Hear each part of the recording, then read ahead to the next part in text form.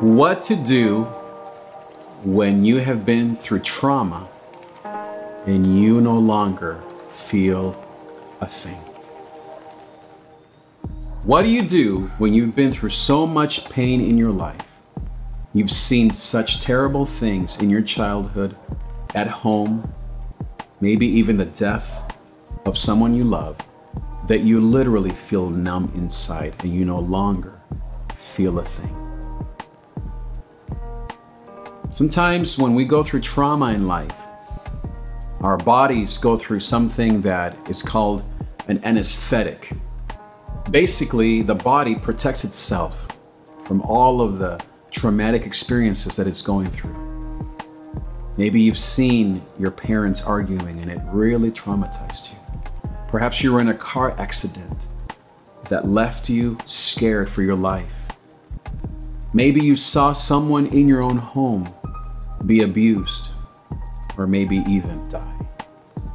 Those memories, they remain in our bodies for a lifetime. And so what the body does at first is it protects itself by forgetting the experiences, to protect the young man or woman from a lack of safety, from fear and panic and anger. And so then what happens is that we stuff all those emotions inside, and they may come out eventually through addictions, through alcohol abuse, through relationships that aren't healthy, perhaps just simply by overworking or being numb to life. Are you feeling numb right now? Let me tell you a few things that you can do. First of all, I want you to know that God doesn't want you to be numb to joy. God wants you to live a life that you want to live once again. A life of purpose, a life of meaning and joy. You don't want to live this way.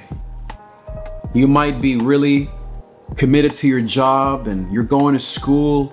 Maybe you have a girlfriend or a boyfriend that you're really faithful to. You're doing all the right things to help your parents, to work 2-3 jobs, and to try to keep your head above water. You're taking it one day at a time, but inside you still have that emptiness, that trauma, that numbness. I want you to know that that is not forever. In due time, you're going to be able to tell God and life and your future all that you feel. Number 2 is don't be afraid of anger and frustration. One of the things that, especially for those of us who grew up with respect for our parents, maybe respect for God or for religion, is that we avoid negative feelings.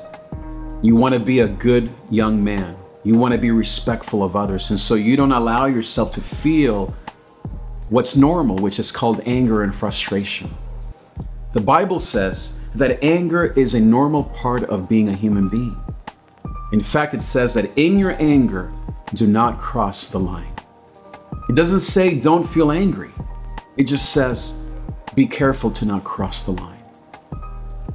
So I want to just encourage you, feel that anger. Are you mad at God? Here's what you can do with that. You can say, God, I am frustrated and upset that my parents are going through this financial challenge. God, why are you allowing this? Don't you care?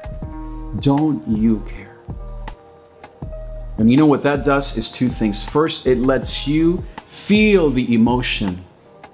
And second, it allows you to give that frustration over to someone who can handle it and who can take care of it. And then the third tip I want to leave you with is live your life wholeheartedly. Live your life out loud. Go back to the things that you enjoy.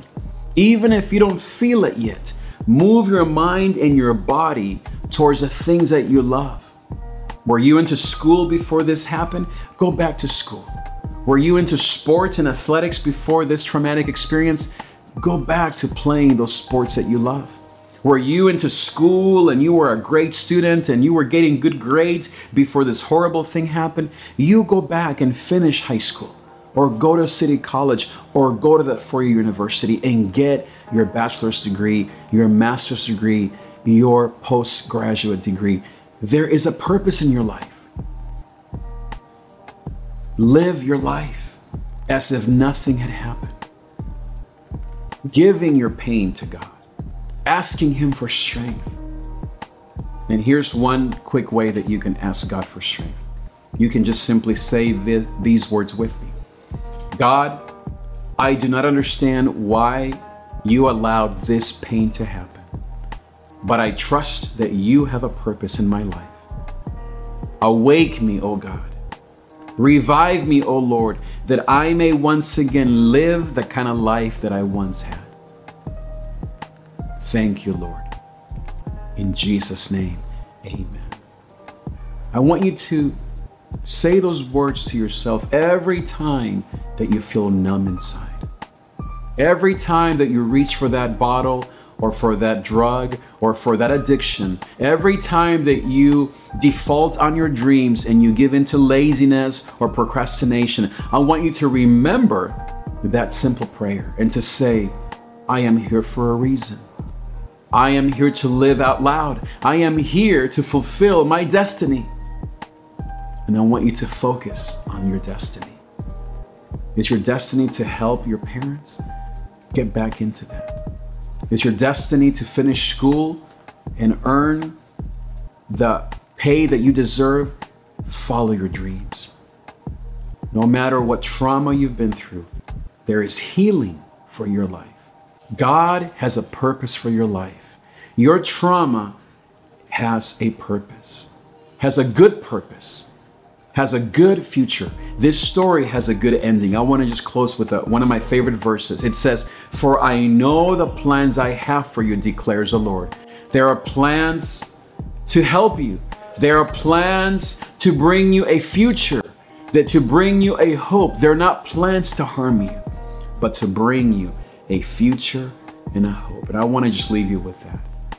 No matter what kind of trauma you've been through, God has a good plan for your life. He has a great purpose for your life.